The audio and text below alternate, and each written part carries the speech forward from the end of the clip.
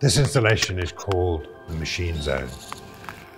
Gamblers talk about this mental state that they get in when their attention is locked into the screen and the rest of the world fades away.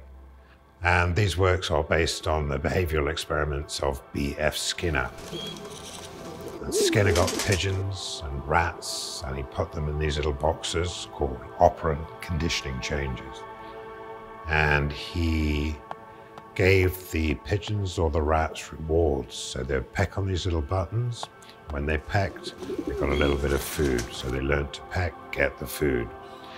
Then he introduced something called the variable reward, where he would give food or a reward at random intervals. And at this point, the pigeons and the rats became completely addicted to pecking.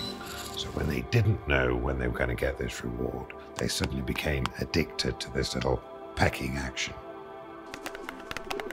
And apparently the software designers behind social media, they took this information and they incorporated it into the architecture of the design of the software for these social media platforms.